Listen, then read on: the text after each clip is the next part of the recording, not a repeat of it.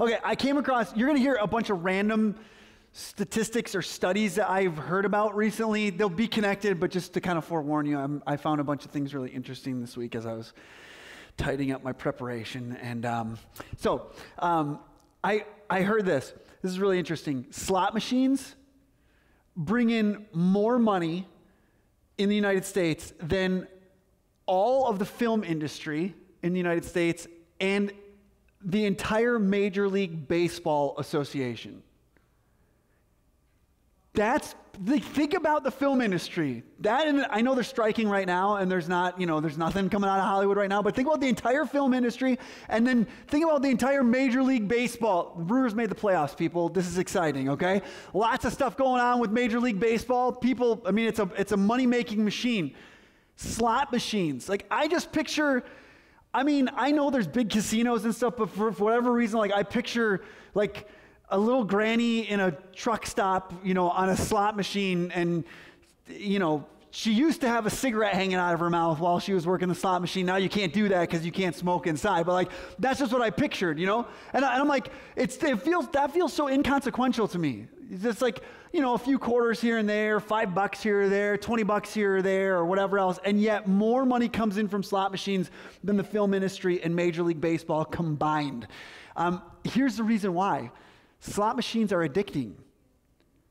And because they're addicting, it feels like a handful of coins here and there, a handful of dollars here and there, a little bit of stuff here and there.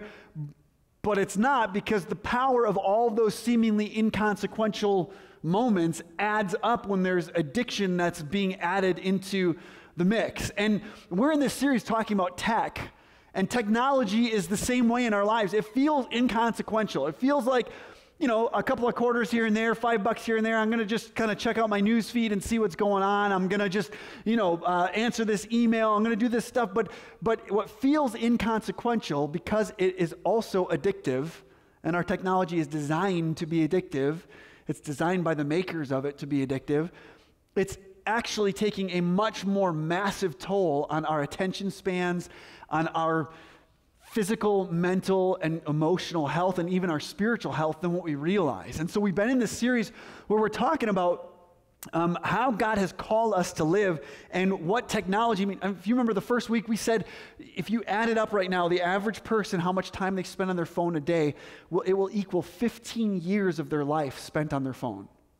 15 years, right? So it feels inconsequential. It's a little bit here, a little bit there, but it's way more consequential than actually than what it feels like. But the issue in all of this is we're not like, go back to the dark ages, technology is horrible. The point is not technology versus no technology. Should we have technology or should we not have technology? That's ridiculous.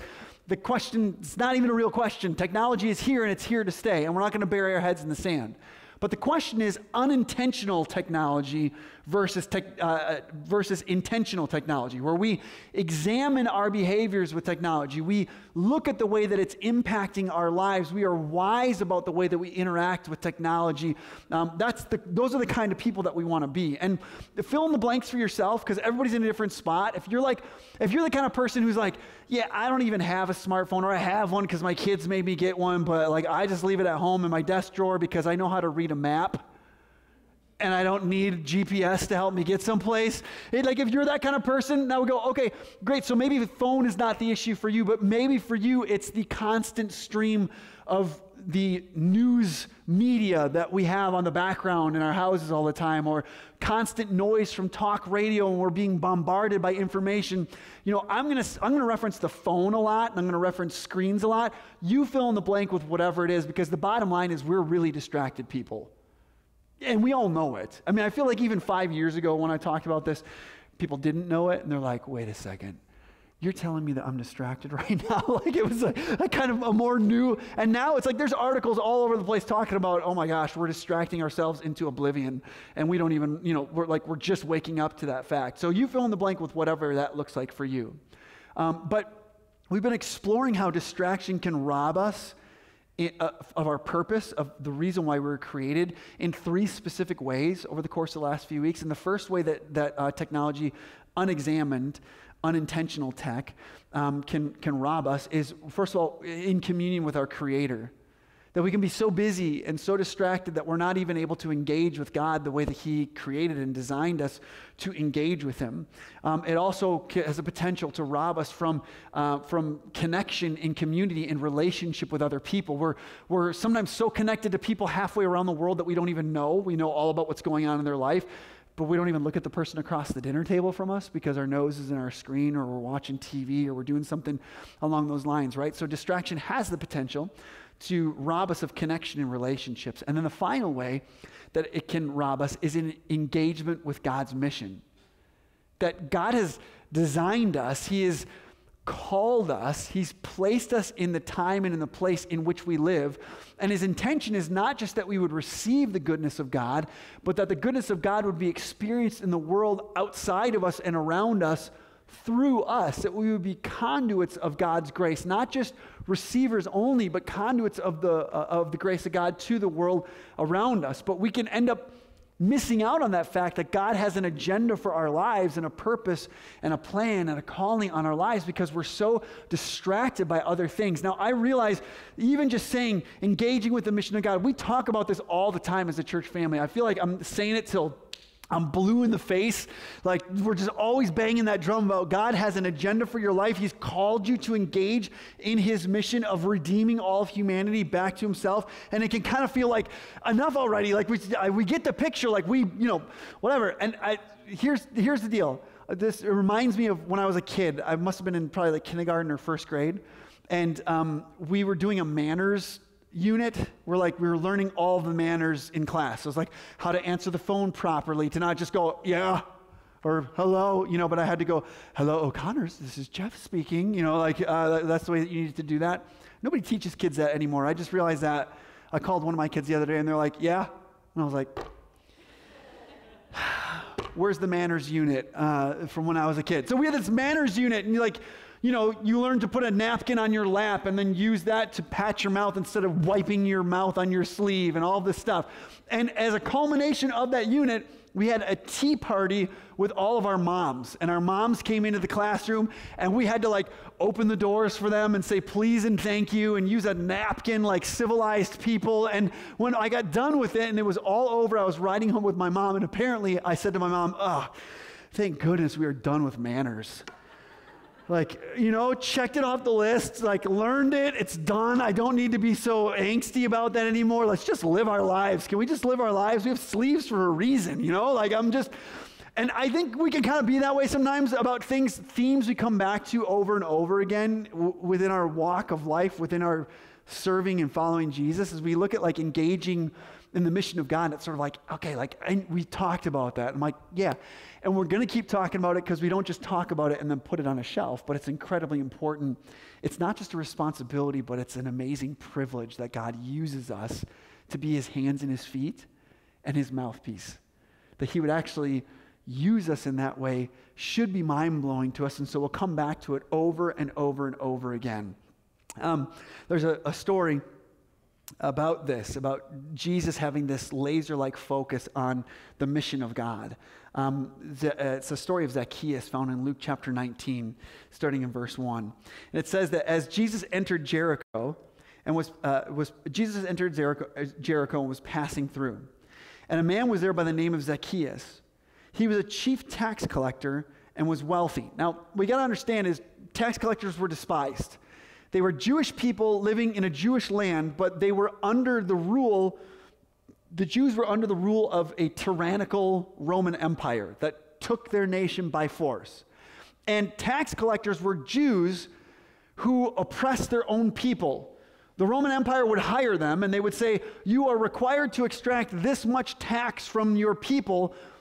Anything, you don't get a salary, anything over and above what you are required to give to us, you feel free to take it. And so they were most often liars and cheats, and they would get money from people that they didn't need to get. And they were Jews. And so all the Jews were like, you are the worst. You are literally working for the people that I hate, and then you're taking my money to make yourself wealthy. Nobody liked tax collectors, right? We just read that Zacchaeus is not only a tax collector, but he's a chief tax collector. So he's really good at being a scumbag. He's worked his way up the scumbag ranks of being a tax collector. It says in verse 3 that he wanted to see who Jesus was, but because he was short, He could not see over the crowd. So he ran ahead and climbed a sycamore fig tree to see him, since Jesus was coming that way. When Jesus reached the spot, he looked up and said to him, "Zacchaeus, come down immediately. I must stay at your house today." So he came down at once and welcomed him gladly. I love Jesus is walking through a crowd, busyness, all kinds of commotion all around him, and he is noticing people. Just think about that. There was a book, I didn't read it, but the title of it was really compelling, and I've noticed it. Okay, there's a book that was written a while back. It was called 3 Mile an Hour God. This idea that God took up residence as a human being and then walked the earth at 3 miles an hour. That God, in his slowness and in his noticing, Jesus walked at 3 miles per hour and paid attention to the people that were around him. And in this moment, he's singling out a specific person. There's a whole crowd of people, and he's singling out Zacchaeus. I love that he just invites himself over to Zacchaeus' house too. He's like, "Hey, come down." He didn't go like, "Let's go to a coffee shop together." He's like, "I'm coming over to your house." If that happened to me, if I was Zacchaeus, I would be like calling my wife, my children frantically and being like, "Quick, clean the house. We got people coming over." We don't keep our house ready to entertain people. I don't know anybody else feel that. Like if you show up unannounced at my house, God have mercy on your soul, because you are going to have to work through something when you come into our house, right? So Zacchaeus takes Jesus, shows up at his house. Listen, all the people, verse 7, saw this and began to mutter, "He has gone to be the guest of a sinner." But Zacchaeus stood up and said to the Lord, "Look, Lord, here and now I give half of my possessions to the poor. And if I've cheated anybody out of anything, I will pay back 4 times the amount." Verse 9, Jesus said to him, "Today salvation has come to this house, because this man, too, is a son of Abraham. For the Son of Man came to seek and to save the lost." Jesus is in this crowd of people, dozens and dozens, hundreds of people, to the point where Zacchaeus can't see him over the crowd and he has to climb a tree. And all these people have ideas about who Jesus is and what he should be doing and how he should be living his life and how he should be engaging in God's mission. But Jesus knew who he was, he knew whose he was, and he knew who it was that he was called to reach and to serve. And he said it at the end there. The Son of Man came to seek and to save the lost. He came for Zacchaeus that day. He was dialed in on what his purpose, on the way God's mission in the world around him, the way that he was supposed to engage in that mission. Jesus was dialed in on what that was supposed to be, crystal clear on what it was supposed to be. Jesus didn't just live that himself. He expected, he calls us to live that. So there's another story that if you've been around church land for a while, you know this story. It's in Luke chapter 10, verse 25. It's called the story of the Good Samaritan. And it says, on one occasion, an expert in the law stood up to test Jesus. "Teacher," he asked, "what must I do to inherit eternal life?" "What is written in the law?" Jesus replied, "How do you read it?" And he answered, "Love the Lord your God with all your heart and with all your soul and with all your strength and with all your mind, and love your neighbor as yourself." "You have answered correctly," Jesus replied. "Do this and you will live." But he wanted to justify himself, so he asked Jesus, "Who is my neighbor?" Okay, so Jesus is getting tested. They were always doing this to him. And they asked him, "What's the most important, what do I need to do to inherit eternal life?" And Jesus said, "Well, what's the most important command?" And he answers it the way that in other places in Scripture, Jesus answered it. Jesus was asked that question, and he said the same thing. Well, he's quoting from the Old Testament, "Love the Lord your God," but he's quoting 2 laws from the Old Testament. There were hundreds of laws in the Old Testament. So Jesus had selected those 2 as the most important, to love the Lord your God with all your heart and your soul and your mind and your strength. And then the second is like it, to love your neighbor as yourself. And so this guy answers it the way that Jesus would have answered it. And so Jesus is like, "Well done, that is the correct answer." And then the guy goes, "So the second part of that, love your neighbor as yourself? Who is my neighbor? In other words, who am I required to love? Who out of all the people out there, people I like, people I don't like, people I agree with, people I don't agree with, am I supposed to be loving," right? Now pay attention to that. he asked the question, who is my neighbor? Who am I required to love? Right? Listen to Jesus' response. He tells a story. He did this all the time. In reply, Jesus said, a man was going down from Jerusalem to Jericho when he was attacked by robbers. They stripped him of his clothes, beat him, and went away, leaving him half dead. A priest happened to be going down the same road, and when he saw the man, he passed by on the other side. So too a Levite, when he came to the place and saw him, passed by on the other side. Now pause here, okay? So Jesus tells a story. The man asked, who is my neighbor? Who am I required to love? If the second command that I have to live by is love your neighbor as yourself, who do I have to give that love to, right? And so Jesus tells a story. Now, anytime Jesus tells a parable, almost always, he tells a story in a way that gets people leaning in a certain direction where they think they know where the story is going to go. And then he jolts them a different direction with the truth. Almost all the time, that's what he was doing when he told parables, which are stories with a point to them, with a meaning. And it's no different in this. He goes, there was a man, he was beaten up by robbers. He was like, everything was taken from him. He was left for dead on the street. And then a man passes by, and that man is a priest, a Jewish priest. Now, in the hierarchy of people, he's telling the story to Jewish people. In their hierarchy, a priest is like, they were the most, it was a very highly select group of people. It was only descendants of Aaron, the relative of Moses, that could be, you had to be in the bloodline of Aaron in order to be a priest in the Jewish faith. And they were the ones that were doing all the rituals and all the sacrifices, performing all the ceremonies in the temple. They were the closest to God, right?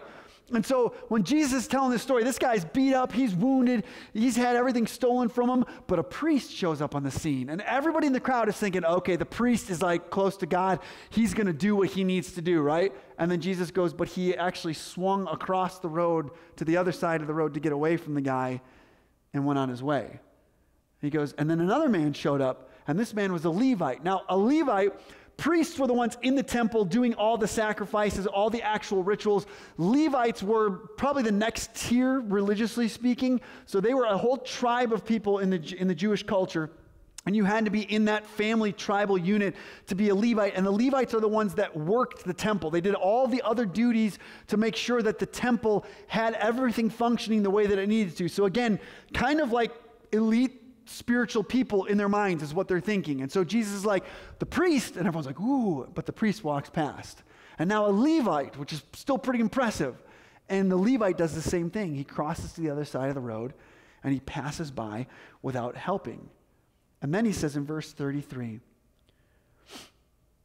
but a Samaritan, as he traveled. Now, Samaritans were despised by the Jewish people. They were considered half-breeds because they were half Jewish, but they had Jewish blood in them, but they also had the blood of Gentiles, of non-Jewish people. They lived in the same area. They worshiped the same God, but they weren't allowed in the temple because they weren't purebred Jewish people, and so they couldn't worship in that way, so they worshiped in different ways. And it went both ways. Samaritans did not like the Jewish people. Jewish people did not like the Samaritans. So again, whereas priests and Levites in the story, the people would have been like, oh, okay. When they heard Samaritan, it would have made everyone go like, oh, are you kidding me, a Samaritan? I mean, if a priest and a Levite walked by this guy that's beaten up and had everything stolen, what's a Samaritan going to do? Spit on him and kick him while he's down and then take the rest of his clothes and, finish the job and kill him? Like, what's that going to be? This is where everybody's mind would have been going. They loathed each other, right? But again, Jesus gets you leaning in a particular way and then pops you back in a different direction. And he says, a Samaritan, as he traveled, came where the man was. And when he saw him, he took pity on him. He went to him and bandaged his wounds, pouring on oil and wine. Then he put the man on his own donkey, brought him to an inn, and took care of him. The next day he took out 2 denarii and gave them to the innkeeper. Look after him, he said, and when I return, I will reimburse you for any extra expense you may have. Then Jesus asks, which of these 3 do you think was a neighbor to the man who fell into the hands of robbers? The expert in the law replied, the one who had mercy on him. Jesus told him, go and do likewise. Now, do you notice Jesus changed the question? the man said, who is my neighbor? So I have to love my neighbor as myself. Who's my neighbor? Who qualifies to receive that love from me? And Jesus tells this story, and then he turns the question around, and he doesn't say, who is your neighbor? He says, what kind of neighbor are you? What kind of person are you?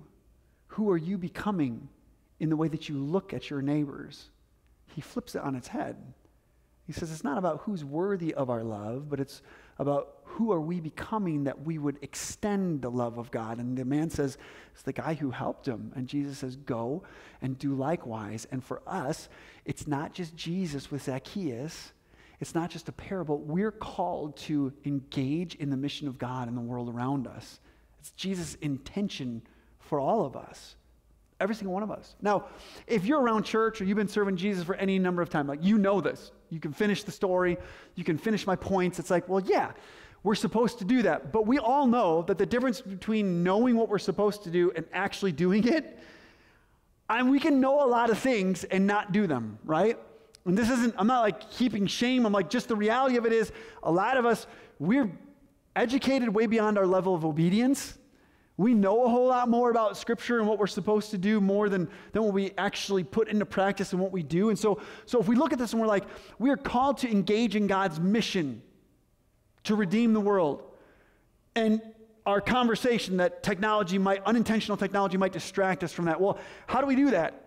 How do we make sure that we don't just know we're supposed to engage in God's mission, but we actually do it? So there was a study that was done in the early 70s. That I read about a long time ago that I thought was amazing. Sociologists wanted to know what makes people do the right thing and what keeps people from doing the right thing, okay? And so what they did is they went to Princeton Theological Seminary, and in a class that was actually talking about doing good in the world, that was talking about joining God in his mission to redeem the world, to love the world, to engage in the mission of God in the world around us, right? It was a class where they were studying that. They had devised this test that they were going to do, or this study, but none of the students knew that they were doing a study. And so what they did was they gathered all the students, they split them into 3 groups after class one day, and to all 3 of the groups they said the same thing. You have the opportunity across campus or across town to deliver a talk on this parable of Jesus, the story of the Good Samaritan, Luke chapter 10. You have an opportunity. It's a part of your assignment, but you're going to go. You're going to read this scripture, and you're going to teach on what it means to love your neighbor as yourself, the way that Jesus laid out in the story of the Good Samaritan. But they'd split them up into 3 different groups, and they told the next part that the first part was the same for all the groups. The next part they said different things to each of the groups.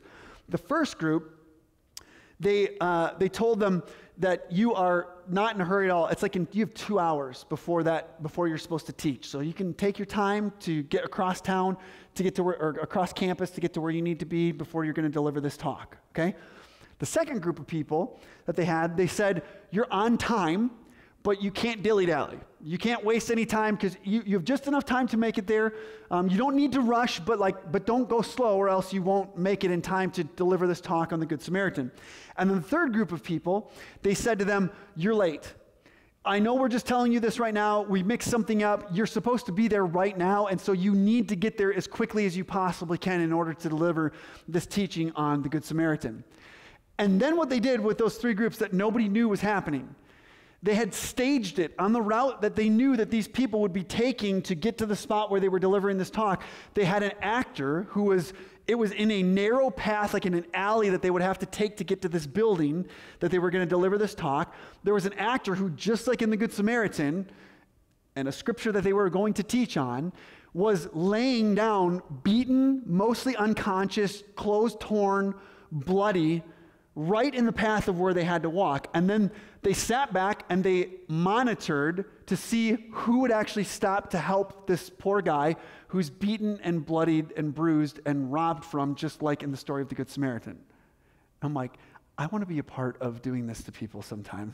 That just sounds like fun. I don't want to be the person who's being tested. I want to be the person who's testing. That would be fun. So here's what happened.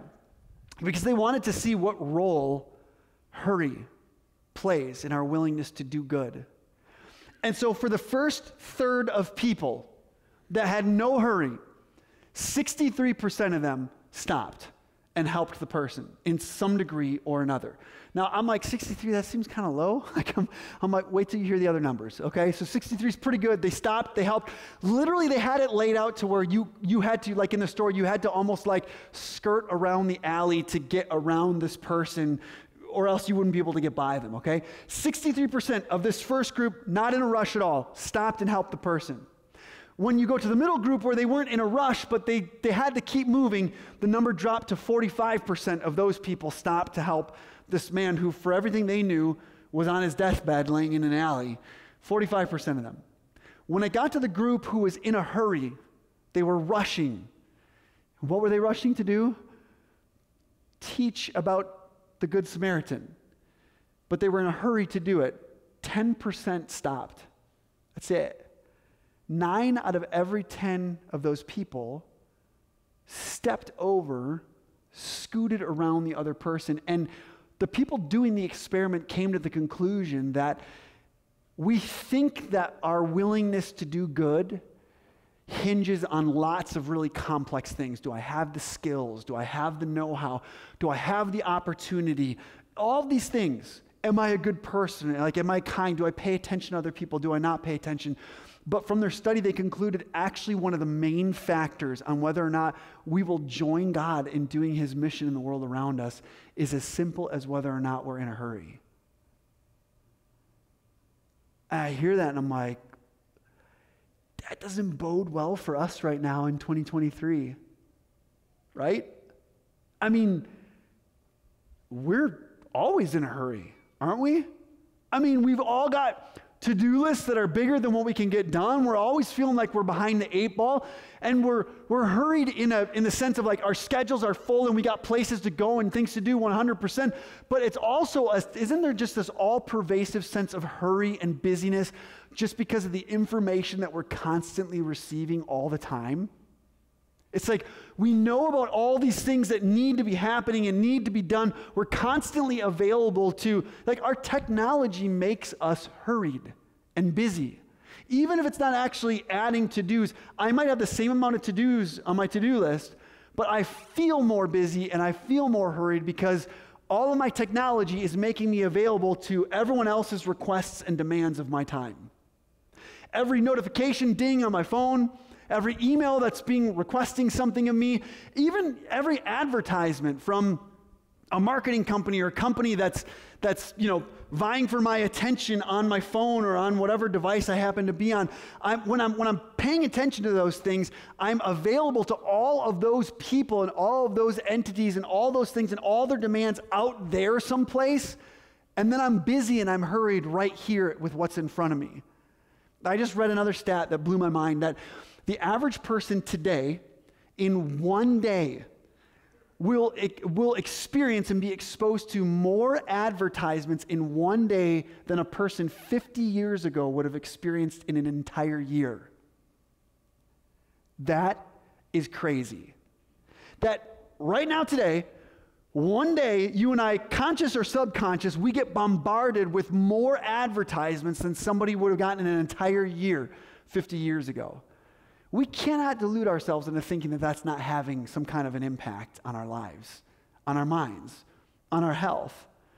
There was another study that even being in the same room as our phone, the impact that it has on us. They did a study on our cognitive abilities, our memory recall, and our problem-solving functions. And they took a group of people, and they put them in a room. And the first time they tested them, there were no phones in the room, and their phones were taken away. There was no phone in the room. They tested them. Then they tested them again with their phones in the room. The phones were turned off. They weren't even holding them. They were across the room on a shelf, and they were turned off, but they were in the room. And what they discovered is the same people, that their cognitive ability, their problem-solving ability, their memory recall was diminished when their phone was in the room turned off. How crazy. It's basically like our phones are like this constant magical device that are going, Jeff. Like, any of you have little kids or remember having little kids when they're like, mom. And I remember Carrie being like, anxious, and I don't even know why I'm anxious. And then all of a sudden I like snap out of the zone that I'm in. I'm like, oh, it's because a child is just constantly talking to me and asking me things and saying my name over and over and over and over and over and over again. Like how distracting that is. Our phones are that to us. They're way less cute, and they're not as rewarding either, you know? That's what our phones are doing to us. And so this continual, partial, fragmented attention is the new normal, and what it's stirring up in us is back to our Good Samaritan test group of the hurried people who walked past the mission of God, not because they're bad people, it's just because they're busy and they're hurried, and our technology is making us busy and hurried. Even when we're not busy and hurried, we feel busy and hurried. Anybody ever feel that? You're like, why am I feeling anxious? There's literally nothing going on. It's my day off, or I have a nice evening at home relaxing or whatever, and it's like there's still something inside of us that feels like I'm not accomplishing what I need to accomplish, or there's something going on that I'm missing, or I need to take care of this, or whatever it is. It's the unintentional consequences of our technology. And again, we're not saying throw it out the window. That's ridiculous, but let's be wise about it. So it didn't even just start now. It's been building over time. In the mid-1800s, the telegraph was invented. And up until the telegraph was invented, you literally, any news that you got, it was just your local news. It was like whatever was going on in your village, that's what you learned about. Like, I live in Port Edwards.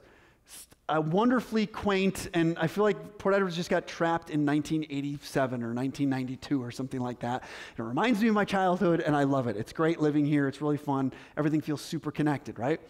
But like back in the day before the telegraph was invented, you would literally, any news that you got, it was like your local news, which sometimes is just like gossip, which is the same as news today anyways, but whatever. It's like you would wake up and it would be like, oh, did you hear about the butcher yesterday? He got really angry at one of his customers and lashed out at him, and it was not good for his business, and there were people there that saw it and it wasn't good. Like that would be the news. Or the news would be like, yeah, the guy a couple houses down, that he has a problem with alcohol, and like apparently last night he was on a bender and it was like, it wasn't good, and whatever. Or like it's something that you have some sort of agency in it. And any news that you got from outside of your immediate circle was like, you would get news and it would be like, England got a new king 2 months ago.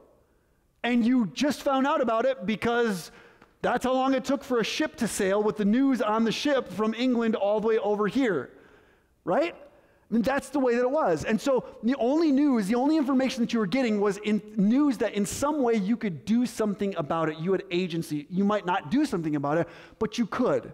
You knew the person that it's talking about. You know the issue that was being discussed because it directly impacted you. With the rise of the telegraph, when they ran the telegraphing cables across the Atlantic Ocean, it was like, immediately, you could wake up and you'd be like, there was an assassination in Russia last night. And you're like, I'm a dairy farmer in Wisconsin. I don't know what to do about that, right? I mean, and all of a sudden, that is what began this onslaught of information. People call it the Victorian internet, was the telegraph.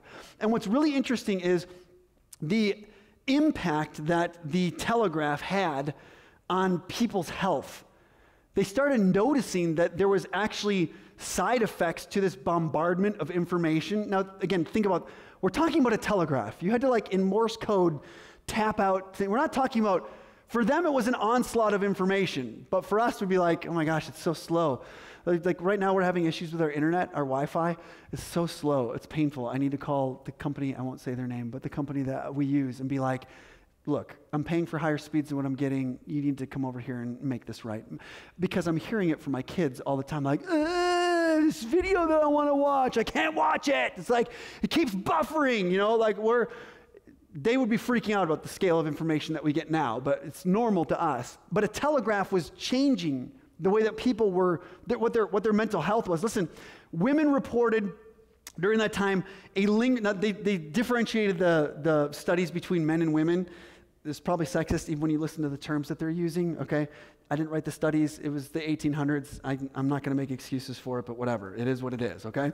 So they said that women reported a lingering sense of never being at ease as a result of all this information flooding, that they were swamped with negative feelings.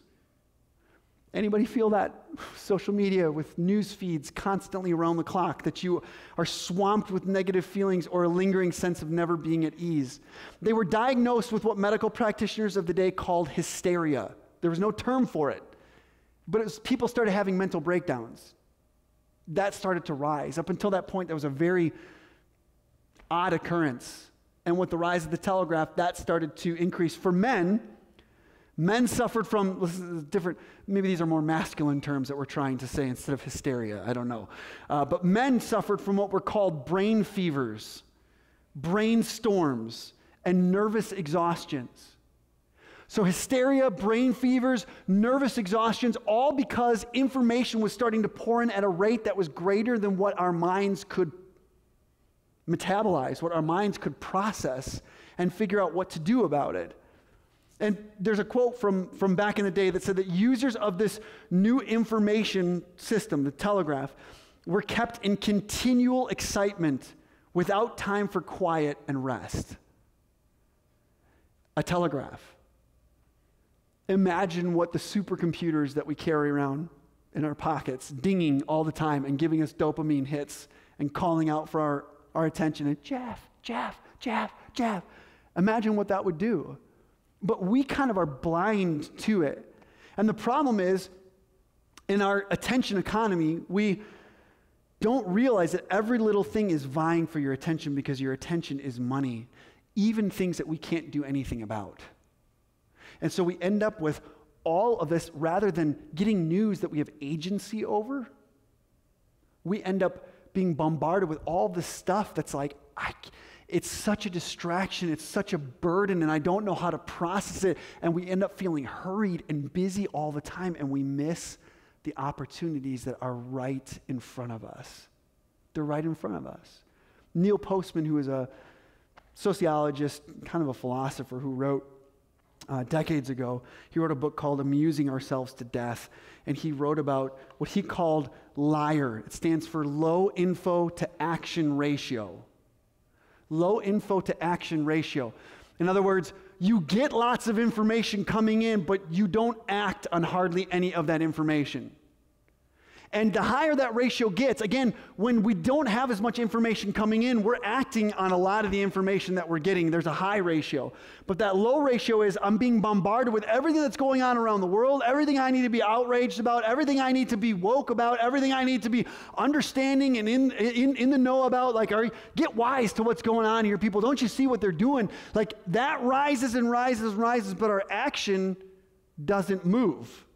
I read another study, this blows my mind, that our brains, when you talk about doing something, like say I want to work out, so I want to get in shape, and let's say I go, I need to learn all about working out, I need to design a workout plan, I need to talk to people about working out. If I talk about doing something enough, I talk about what kind of diet I should be on, what my exercise schedule should be on, how I will vary my routine, how I'll make sure that I stay stretched out, and I talk to other people and ask them what they're doing. My brain will actually release a chemical in my mind, will release the same chemical as it releases when I actually do something.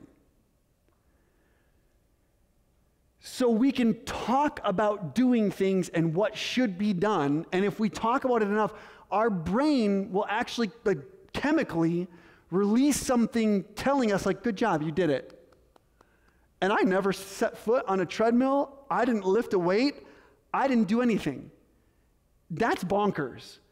So what that means is with all the stream of information, of all the things that we need to be outraged and burdened and concerned about, and we're talking about it, and we're writing posts about it, and can you believe this? And we're doing all this stuff, and we're not doing anything about it.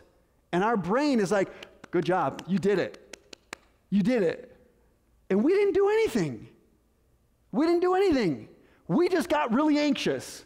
And probably what happened is we got so anxious that we felt hurried and we felt busy and we just walked right over the guy in the alley that God actually had our path cross him so that we could engage in his mission to redeem the world right in front of us. We end up so busy and so hurried with so many things that we miss the kid at the locker 4 lockers down from us every day who's crying out for help. And we miss the neighbor across the street from us who's begging for a conversation or begging for somebody to come alongside them and invest in them. We miss the local issue that needs attending to because we're so concerned about what's going on in the Democratic Party or in the Republican Party, something that honestly most of us are not going to have one lick of influence on in our lifetime, but we miss the things right in front of us that we can have an influence on in our lives because we're so hurried and we're so busy that we're just like the people in that study. And we look at it and it's like, man, there's something in us that feels like, but if I'm going to miss it. Like there's so much, do you feel that? Like there's so much brokenness in the world. But here, let me just balance really quick. This is my one balancing statement. I'm not saying that we shouldn't know what's going on in the world. In fact, if you feel that, then either you haven't been around here a whole lot or maybe you haven't just heard us say it. But the bottom line is we care deeply about what's going on in the world, just like we care deeply about what's going on in our backyard. But the point is for us to focus on what is engagement in God's mission for your life supposed to look like right now. And maybe that is something across the world. Awesome. Be obedient about that and take up that burden. But the bottom line is God isn't calling us to do all the things, because what ends up happening is we try to do all the things or try to care about all the things, and there's not enough of us to go around, and we just end up, good job, you did something about it, but we didn't actually do anything about it. We chase all the things and we catch none of them, rather than zeroing in on what is God's mission for your life right now. How is he asking you to join him right now in your world? And how can you be obedient to that? I was reading I love football. I was watching a highlight reel of football players. I love receivers. And back in the 70s, there was this guy, his name was Steve Largent. Steve Largent, when he was drafted, people didn't even know if he was going to make the team. In fact, when he first got drafted by the Oilers, the Houston Oilers, he ends up getting traded right away to the Seattle Seahawks. They didn't even want him. They traded him to Seattle, right? He was too small. He was too slow. I mean, he was faster than me, but for an NFL receiver, he was too slow, okay? He was not that good of a player. And people didn't even know if he would make a team. By the time he ended up retiring from a long and storied NFL career, he owned all the NFL's records for the most receptions in a season, for the most total receptions by any receiver all time. He dominated the league as a receiver, and he was known as being not the biggest and not the fastest, but he had two things going for him. He was really smart, and then the other thing was he had really, really good hands. If the ball came anywhere close to him, he was catching the ball. And I watched an interview with him, and he said this. He said, I actually used to not be that great at catching the ball. And then I had a shift in my mentality, and it changed everything for me as a receiver. He said, I used to catch the ball, and that didn't work. And so I stopped trying to catch the ball, and instead, what I would do is I would focus on the most minuscule part of the ball that I could when I was watching it come towards me. And instead of trying to catch the ball, I would focus on the point of the ball, the smallest point of the ball coming towards me, and I would catch the point of the ball. And as I zeroed in my focus on a very small part of the ball, it actually helped me make more receptions and haul in more catches over the lifetime of my career. And I think we do that. We think to ourselves, like, I got to do all the things and I got to change the world for Jesus, and then we don't do anything. And we feel like, but if I focus on the small thing, I'm going to totally miss out on like the big thing that God has for me. It's like the small thing is the big thing. Zeroing in on the tip of the ball, that is catching the ball. That is faithfulness in what God is calling you to. And so I'm saying to you, what is it that God's calling you to engage in his mission to redeem the world? What's that minuscule tip of the ball for you to focus on? I was on a team to El Salvador a couple weeks ago from our church, doing ministry with Jonathan and Alicia Ferrant, and the ministry, you guys know, if you've been around our church, we've been helping launch an orphanage for a few years now, and we were right there from the beginning. We helped buy the land for the orphanage. We've sent down work crews. We've helped furnish rooms. We've done all kinds of blood, sweat, tears, finances that we've put in there because there's a problem. There are all kinds of kids that need someone to love them. They're being abandoned. and they're losing their lives and they're being trafficked. And so right now it's stuck in bureaucratic gridlock, and Jonathan and his team are trying to bust it loose. There aren't kids living there yet, but while they're waiting for permission from the government, they've been just putting all the administrative pieces in place. And while we were down there, Jonathan was sharing a story, and he said, yeah, so we just hired our caseworker. Our caseworker is the woman who's going to, when we find out that there's a kid that's in danger of being trafficked or someone who had their relatives pass away, she will go out and do a case study. We'll meet with them. We'll find out what the need is. Do they actually need the orphanage? How can we rescue them? How can we care for them? How can we place them in the right home within the orphanage with the right leaders where they'll get the care that they need? All these kinds of things. And I said, well, where did you find her? Because she's in her mid-20s. Her name is Patty. And he said, this is a pretty cool story. He's like, her name is Patty. And we weren't sure who to get, and so we sent out where they live and where the orphanage is. It's this really small village. It's called Shutia. So like the tiniest village, okay? Nobody knows Shutia in El Salvador. It's like this dinky little place, right? And then El Salvador itself is this dinky little country the size of a postage stamp in Central America, right? And so Jonathan and Alicia have planted themselves and are doing ministry in this blip on a radar screen, this point of a football, right? Trying to be faithful. And he said, we weren't sure who to hire, and so we sent out word to some of our partner churches in these other little blips on the radar, these little villages. And we got this applicant, her name is Patty, and sat down to interview her. And we're interviewing her, and she's explaining her qualifications, and she stopped and she said, I actually know you. And Jonathan was like, we've never met before. And she goes, no, I know you. When I was 6 years old, you brought a team out into my village and you did a little kids program. And somebody on that team gave me a stuffed animal. And she said, it changed the trajectory of my life. And I stayed involved with my church. And as I got older, what you did with kids, I wanted to do with kids. And so I've been running the kids ministry in my local little village church. I run the kids min. And now I'm hearing about this need for this orphanage, and I want to do this for you. I'm qualified to do this. How awesome that what feels so inconsequential, like a stuffed animal being given to a 6-year-old girl in a super inconsequential village, inconsequential, and a super inconsequential country, that God can use all of that, as each person is faithful with what they're called to, God can use it to turn the world upside down. And what if we stopped chasing all of the things and we just went, God, what is it that what does the tip of the football look like for me right now? Is it a conversation I need to have? Is it a way that I need to pray? Is it someplace I need to start serving? Is it something I need to let go of and sacrifice? What is it that you're calling me to in my life? If we'll do that, God will turn the world upside down through us. He'll turn the world upside down through us. So, I want us to close this morning with communion. And if you haven't grabbed communion in here, why don't you go ahead back to the baskets and grab communion. Hey, Campbell, can you grab me some communion and bring it up? I forgot to grab some.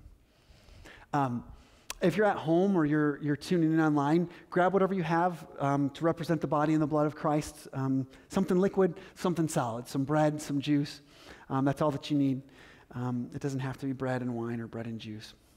Thanks, bud. And here's what I want us to do. I want to read the scripture that we often read when we celebrate communion. But I want you to listen to the wording because what we celebrate in communion, what it means to follow Jesus, it's always a two-sided coin. It's always that we receive grace from God, but grace from God goes through us to the rest of the world around us. There's always two sides of the coin. Which, by the way, we celebrate open communion. So if you're a follower of Jesus, we want you to take communion with us, even if you go to a different church, if you're comfortable with it. And if you're a kid or a teenager that's in this room, if you've never celebrated communion, talk to your parents or your grandparents to see if you're ready to celebrate communion. If you understand the body and the blood of Jesus, then we want you to participate. But it's always two-sided. The grace of God comes to us, but then the intention of it is also for it to go through us to the rest of the world. And we see this even with communion. Communion is meant to celebrate God's goodness to us, but it's also meant to celebrate how his goodness goes through us. Listen to this verse, 1 Corinthians 11:23. It says, "For I received from the Lord what I also passed on to you. The Lord Jesus, on the night he was betrayed, took bread, and when he had given thanks, he broke it and said, 'This is my body, which is for you. Do this in remembrance of me.' In the same way, after supper, he took the cup, saying, 'This cup is the new covenant in my blood. Do this whenever you drink it in remembrance of me.'" Listen to this last verse. "For whenever you eat this bread and drink this cup, you proclaim the Lord's death until he comes." It is receiving for ourselves the goodness of God, but our lives are meant to proclaim the good news of Jesus until he comes again to the world around us. And even taking communion, we thank God for his forgiveness and for his life that he's given to us through the death and the resurrection of Jesus Christ. But we also put him on display that the rest of the world will know about him. We join him in engaging in the mission of God in the world. That's what we're called to as the people of God. So, this morning, let's remember that. Let's take the bread together.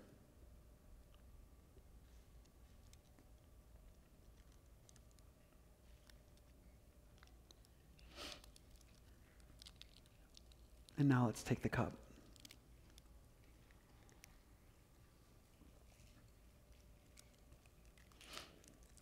Let's pray. Lord, our desire is to not just receive from you, but our desire is to join you in what you're up to, that we be conduits of your goodness. So God, we pray right now that you would help us to focus in on the tip of the ball. What is it that you have for us, Lord? We want to engage with you. We don't want to be distracted by everything else around us. God, you might call us around the world. You might call us to advocate for something so much bigger than ourselves. If that's the case, make it clear to us. And Jesus, at the same time, you do call us to small things and to regular people and the needs right in front of us. And God, our desire is to faithfully serve you. If it's one person in our school, God, speak that to us. If it's one of our clients, speak that to us. If it's one of our neighbors, speak that to us, Jesus. We don't want to be so hurried that we blow past it. So lead us, we pray, and give us everything good that we need in order to be used by you. In Jesus' name, amen. Amen. Just as we close here, it's not enough for us to just go like, hey, you need to not be distracted so that you're hurried and busy, and then you're going to miss the missional. And it's like, okay, but there has to be some practical engagement. Like, how do I keep myself from being bombarded? How can I become savvy with my tech? And that's why each week we've been giving you some super simple but super practical challenges to do for this week, with the goal that you would take some of these challenges and turn them into kind of a digital rule, that you'd pay attention to your engagement with media. You'd pay attention to your engagement with screens. And so the challenges this week, and again, this week, try these out. And then again, we're asking you, pray about implementing some of these challenges from the week into your normal routine, the ones that you found meaningful. So the first one is to parent your phone. Parent your phone. That means you put it to bed before you go to bed, and you get up before it gets up. And maybe you want to put it to bed in another room where you're not. You put it to sleep in its own room, and then you go lay down, unwind a little bit like a parent would when they put their kids to bed, and then go to sleep. And then you wake up before them because you want a little bit of time before the kids get up to kind of gather yourself for the day, and then you wake them up. You would do the same thing with your phones. That's the first one. The second one is choose one day this week, no screens.